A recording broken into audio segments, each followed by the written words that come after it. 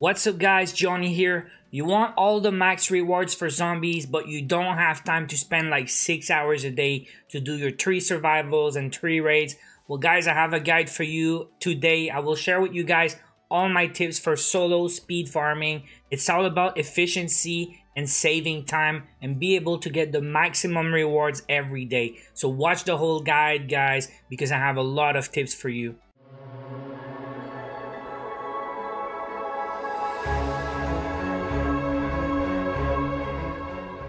Now here's the deal guys, every day it's gonna reset at night and you have 3 shots at survival and then you have 3 more shots at raids, and you want to do the hardcore raids to get the purple rewards. Now here's what you need to know first. There's a maximum of 5 rewards you can get per survival run and 5 rewards for raids. It's even mentioned in the description and I just realized that yesterday. Now read number 3 guys, because it's really important to understand. You receive more items based on how many rounds you survive, but an additional item will be added to your reward for every 3 rounds cleared, and there's a maximum of 5 items. So basically you have to clear 15 rounds and that's it. After round 15, when you get to round 16, you can quit and you will receive your 5 rewards. So usually it's 1 purple and 4 blue. And leave a comment below if you guys had something different, because seriously, the game just came out yesterday and I don't know all the possibilities. So I know they say on number 4, the more rounds you survive, the better the quality rewarded items will be. But I've seen some guys on Reddit get to round 30 and they don't get better rewards. They seem to all get 1 purple, 4 blue. I think what they mean here is if you die on round 5, maybe you're not gonna get purple, you're just gonna get blues. But if you survive to round 12, 13, maybe you have a better chance to have purple.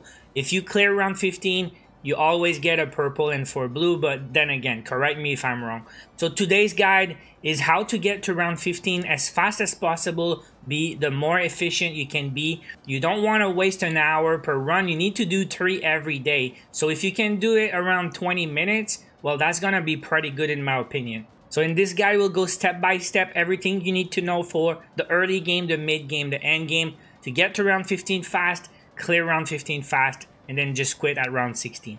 So start of the game is always gonna be the same. You just want to clear round 1 and 2 as fast as possible. There's no trick, not wasting any time. Just shoot the zombie as fast as possible and just get rid of it. Because I know in other situations you want to maximize your points, you want to let them enter, you want to shoot 1 or 2 bullets and then knife them because you get more points and you have a chance that they will drop a power up. But in this mode, seriously, you won't need the extra points later. You just want to get to round 15. So not wasting time, not messing around, shoot, clear the rounds, and then move on. Now round 3 is where you're gonna start moving. So what I do on round 3 is I let them spawn, because they're gonna spawn in the same room. And when they all in the room and they start getting close to me, I will open that door. I know some guys like to go down the stairs instead, but I open that door and I go the long way. Now there's 12 zombies. They're gonna follow this super slow. So I go to the box. You're gonna have to get 2 weapons anyways. So you might as well go right now and spin the box, the mystery box, twice, because you need 2 weapons. In this run, I got super unlucky. But basically, guys, there's a lot of RNG involved. If you get the ray gun early, your round is gonna be super fast. You're gonna get a 20-minute run maybe. If you get bad luck, well, maybe it's gonna take 30 minutes. But seriously, you need the ray gun. It's as simple as that. To get fast clears, it's all about the ray gun and nothing else. Now at the end of round 3, I like to go and get some buffs. You can also gamble on the mystery box if you want. But it's all about survivability and damage. If you deal more damage, you're gonna clear the rounds faster. So I like to go with the damage buff, the one that gives you 10% extra damage, the one that gives you 10% extra HP. And the next one, I think you should go with up and up. It's gonna increase after killing an enemy. You're gonna have increased damage and it's gonna stack up to 3 times. Now in my other runs, I was going with reload speed, plus 10% and extra headshot damage when you're fully reloaded. But after thinking a bit about it, I will go up and up instead. So go for HP and damage and then move on. Now at the end of the early rounds, you can go back and upgrade your perks, or you can spend on the mystery box also if you're still looking for the ray gun. Now you just want to have enough power and survivability to clear the dogs on round 5. Round 5 is always the dogs. They're gonna deal some damage to you. Hopefully you can survive. And they always drop max ammo apparently. I never seen a situation where they don't drop max ammo. So you're gonna have enough ammo for the next rounds. So round 6, 7, 8, try to clear the rounds fast. And this is the only door I open, by the way, is the door where there's the flugger trap. You can round circles here. You can run circles, I mean. And it's very easy. You let them spawn. They always spawn at the same place. You can turn around, and then when they're in a pack, you just shoot. And once again, if you have the ray gun early, this is gonna be very, very easy and fast. Now, I don't have the ray gun, but any gun will do. Aim for the head.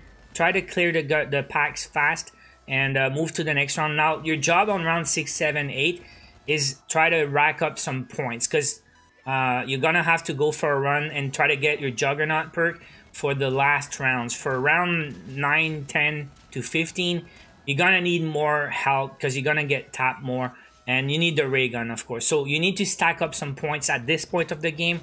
It's all about getting maximum points and go for the perks and go for the guns. Now, when it's time to go for your perks, I think the first place you should go before you open any door and start looking for the Juggernaut, the first place you should go is the elevator. So you need to repair it. You need 2 pieces of cogwheel or something.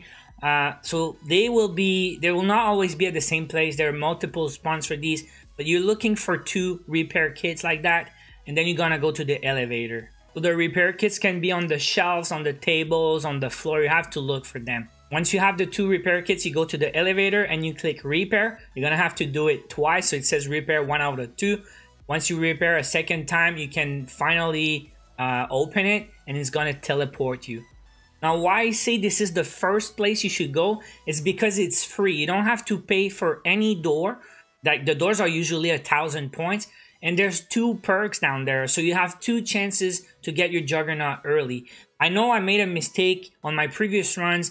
I was going and opening some doors, try to find the Juggernaut, and I was using a lot of points because of that. Now, if you don't find the Juggernaut downstairs, you would have to go and pay to open some doors and start hunting. Try to go from shack to shack. There's 4 different spots down there, and you can go and try to find the Juggernaut. Now, you don't have to pay to see what's inside. You can just go at the door and jump or look through the door and see what's over there. If it's not the Juggernaut, don't waste your money and try to go for another one. Now, once you have the Juggernaut, it's gonna be much easier to run around and take some damage. Now, what you need to do with your money, and that's why I said you need to be efficient with your money. If you spend all your money opening doors, you cannot upgrade your perks, and you cannot waste money on the mystery box trying to find your ray gun. Now, at this point, around 8, 9, if you still don't have the ray gun, it's time to start hunting. Look for that blue light. You see the blue beam? It's where the mystery box teleported.